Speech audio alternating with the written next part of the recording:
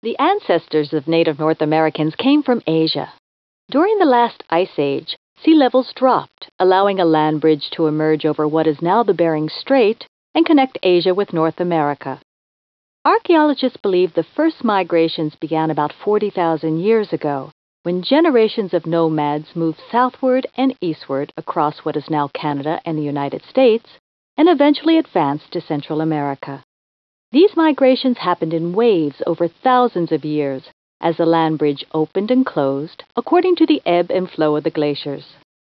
By 15,000 BC, these migratory groups had spread throughout North America, establishing their own patterns of life that archaeologists would discover later through the artifacts and bones they left behind. Many of these societies were hunters and gatherers who preyed on the giant bison and great mammoths that roamed the plains. Stone-tipped projectiles have been found at Clovis and Folsom in modern New Mexico. As the number of big game animals declined, some of these groups began to rely on plants, fish, and small game for food. Their tools became more sophisticated, as did contact between groups. Sites like Shoup in Pennsylvania show evidence of trade. The climate changed, and as it warmed, the glaciers melted and retreated for the last time. The sea level rose and submerged the land bridge, cutting off the passage from Asia and separating North America.